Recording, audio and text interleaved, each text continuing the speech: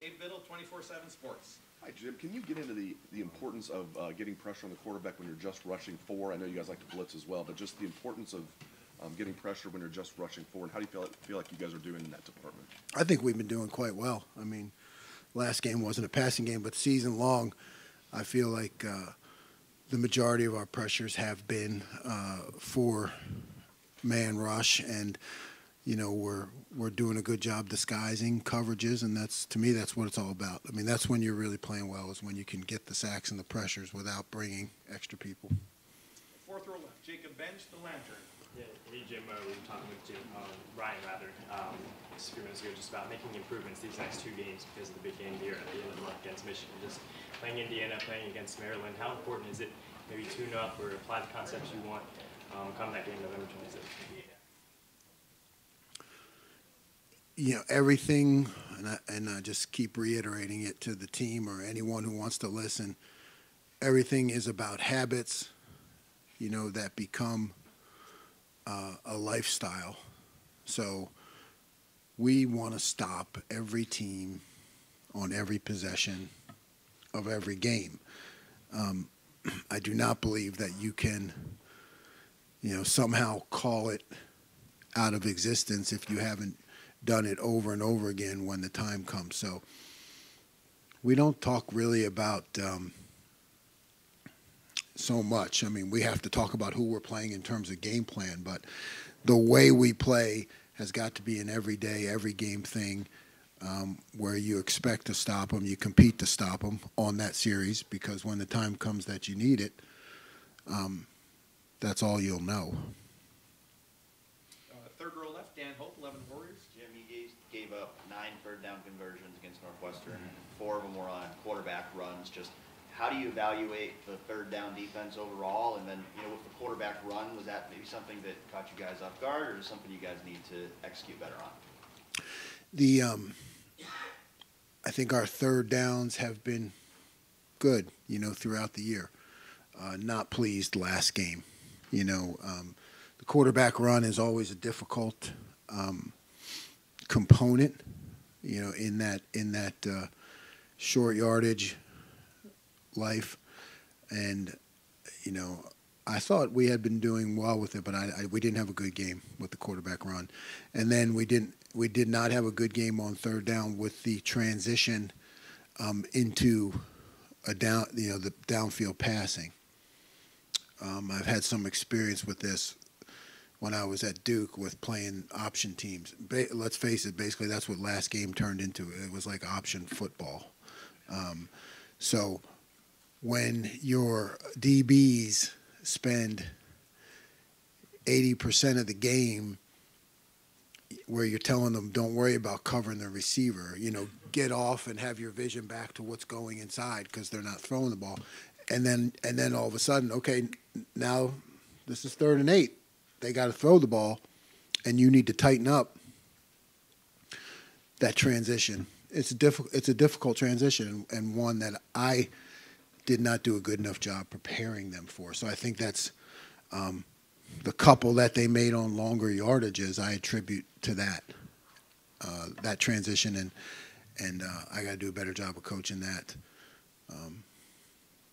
Best thing about it is we were 4 for 4 on 4th down, which is like 4 turnovers.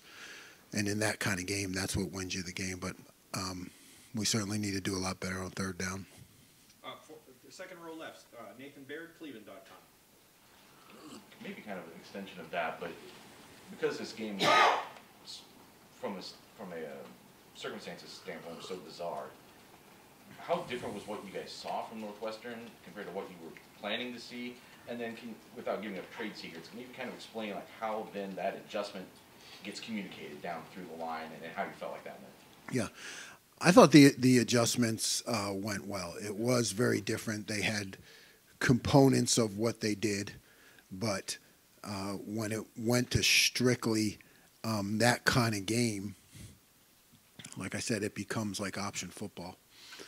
And then, there are all kinds of gaps created by different formations, and you're really going into a new world that we hadn't been into yet in that kind of game. So, I thought we adjusted. well. You can give up some big plays off of that stuff, because you're like one guy out of place and you give up a big play.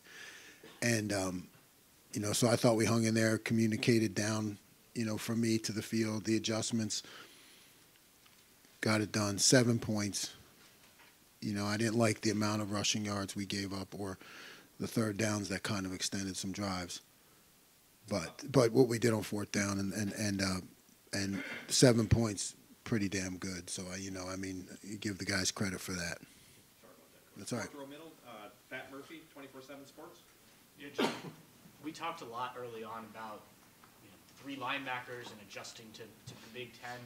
How do you feel like this defense has adjusted under you to what you were doing in the last few years to Big Ten football? And I imagine you didn't see a lot of weather like that down south as you might hear. How has that all been for you? How have you evaluated the way you've changed? Good. I think we've adjusted the system to be able to handle some things that you get in the Big Ten. Never good enough. There's always room for growth. We're working on it. Taking from every opportunity we get to get better. But I think it's gone smoothly so far. Right next door, Tony Gerben, Buckeye Huddle. Okay. Jim, Hey, Tony. have you ever coached? How are you? I'm doing fantastic, good. thank you. Hope you're enjoying your coffee. Have you ever experienced anything like that weather? Yes. When I was at Duke, we played Boston College. Somebody look it up, in a hurricane, and we won 9-7. Yeah. Did you? How many on you? Coach Day wasn't there, so it might have been like 16, 17. Ryan said you guys he at least went and watched a bunch of NFL games. Did you go back and watch that game to see how you handled it, or how do you prepare for that? No, I didn't go back and watch it. I know what to do. You can't really prepare for it. You just got to hunker down and fight. There's just, and really, you got to do what you need to do to win the game. That's the bottom line to me. Coach Day has done that well, obviously before me, and continues to do it. But and I think now we're working well together. That's the situation. You got to do what you got to do to win the game. Forget about everything else. Yeah, I don't like the rushing stats. I don't like the third downs. But we gave up 7 points and we won the game. So you know what I mean? I gotta remember that myself. 2015, by the way. 15. Okay. All right, 15. Sorry about that, There Tony. you go. Back row, Jeremy Birmingham, Rivals. Jim, I know personnel decisions as far as switching out guys or, in different positions aren't necessarily what you're focused on, but in a game like that you knew was going to be sort of turning into an option football game, it seemed like you'd want to have the more physical corners out there. Jordan Hancock didn't play. Jair Brown got in a lot earlier than I think people expected.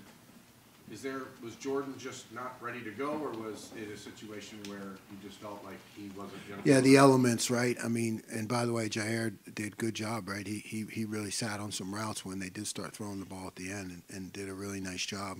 Knocked one away, I know. Yeah, Jordan, you got to be careful. The field's a mess. This guy's fighting his way and competing his way off of a significant injury. So you don't want to put him in, unless you have to, really put him in that situation where he might re-injure it.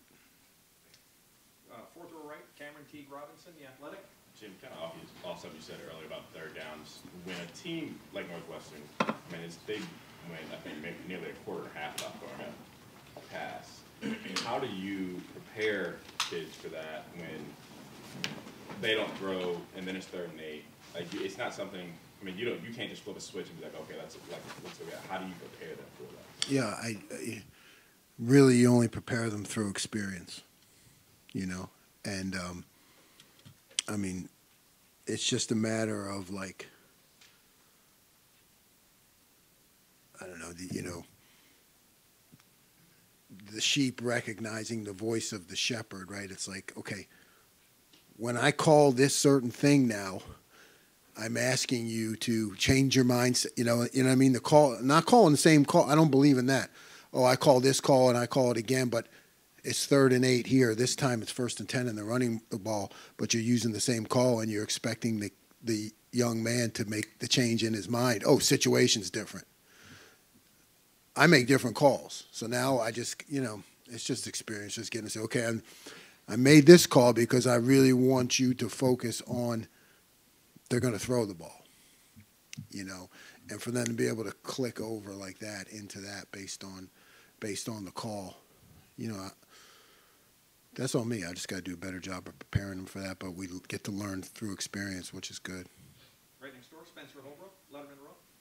Jim, I think we talked to you at the end of the spring, and you said that you guys were ahead of schedule. And we talked to you again in training camp, ahead of schedule, September, ahead of schedule. How do you feel second week of November with the big challenge coming at the end of the year about where you guys are right now? Yeah. I mean, I'd still say we're ahead of schedule. I mean, we have not, like I've told you before, we've practiced a lot of things that we haven't used. But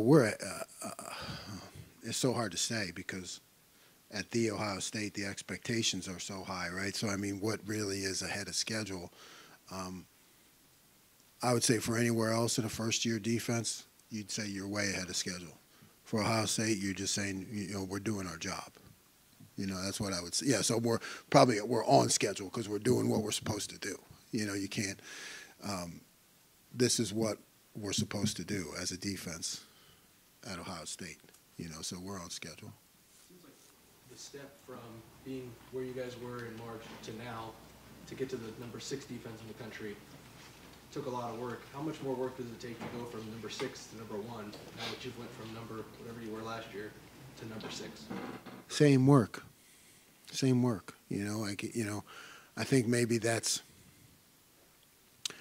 maybe the average fan doesn't understand, like, oh, okay, did I joke before? Like, okay, let me call that defense that gets a turnover. Okay, what defense was that again that produces a turnover? Or it's really the same work, the same habits. Maybe it's kind of boring, but it's like the same habits, the same ideals, the same sayings back and forth between me and the players, and you're just trying to get better every day, and don't talk about how far you've come or how much farther we have to go. None of that. Let's just get better today. Second row right, Bill Landis, Rivals. Jim, when you're playing an offense that will throw 6-7 offensive linemen, a couple 300-pound tight ends, and create all those different gaps, how do you determine when you're going to stay in your base and try to defend that way, or bring on those bigger packages like we saw with 4 linebackers? Yeah, most of the time you'll go to the bigger packages. You try to mix in staying in the base people because you have more options out of the base, right? So you're trying to figure out, okay, are they really just going to keep doing the same stuff, or do they have something else out of it? So you mix in base every now and then to make them feel like they don't have you lined up. That you might do something different. That they just can't say, oh, okay, they're doing this, we're doing this, they're doing that. So you mix it up. Right next door, Doug Lane Reese, Cleveland.com. Jim, talking about the 3rd downs and the 4th downs, I guess their first drive of the second half, they had a 3rd and 1. Tommy dives over the pile, stops it, has to come out because his helmet comes off. 4th and 1, you guys stop it. Looked like Tehran was really strong at the point of attack up the middle. Just what did you think of the execution to get that stop at that point in the game, and just how are you up in the box emotionally reacting when your defense gets a stop like that? I was pleased. I mean, again, that's what we're supposed to do.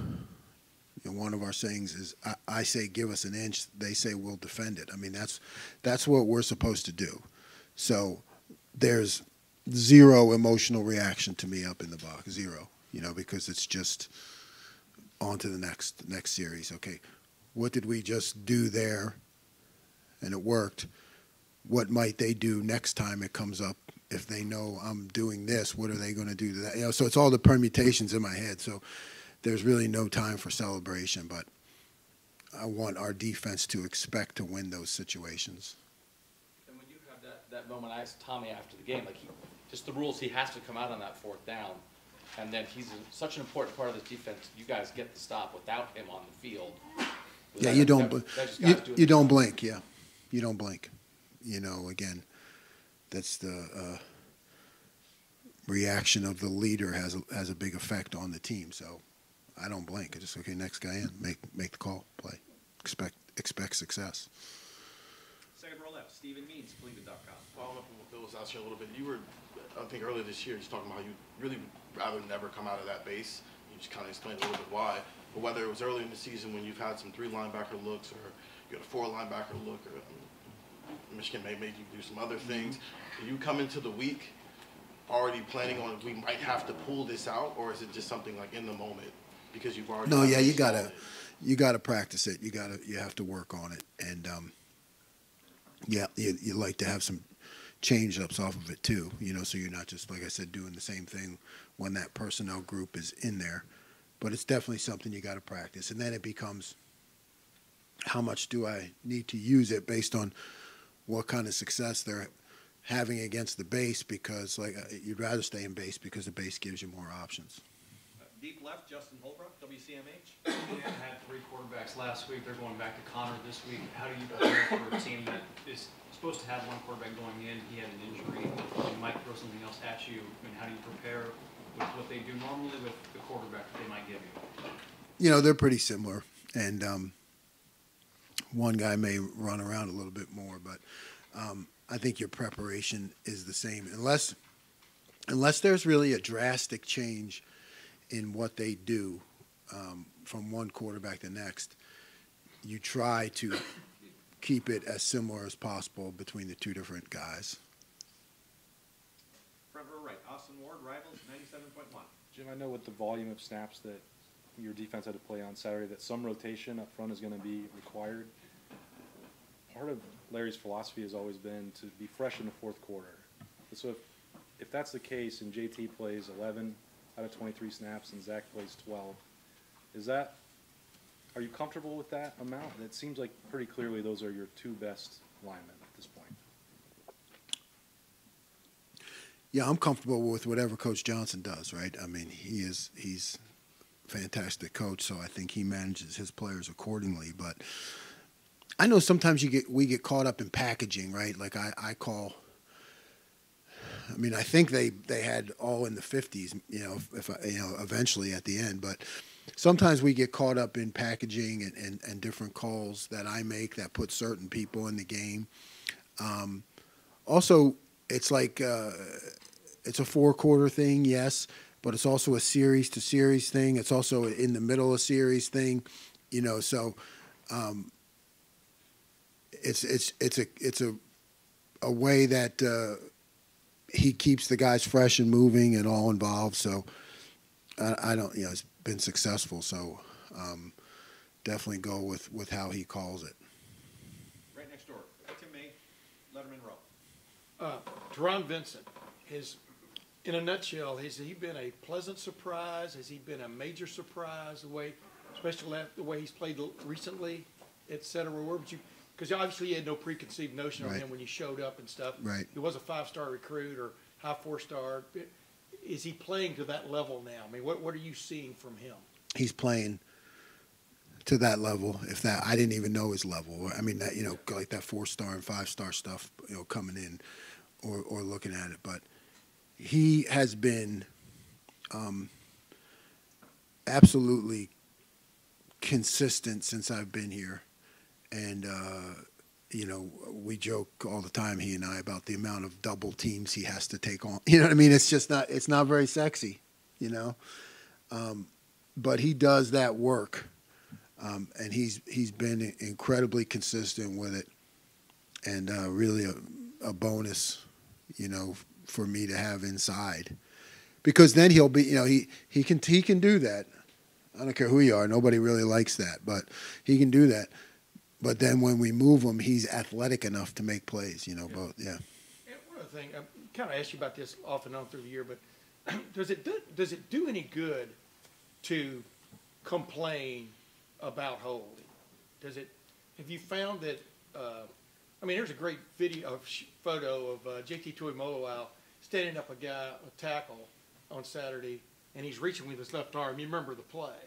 But clearly the right tackle's got his jersey and pulling down. I mean, JT seems to have had to run a gauntlet, maybe others don't this year, just to make plays. But have you found, does it do any good to complain to higher-ups about that kind of situation?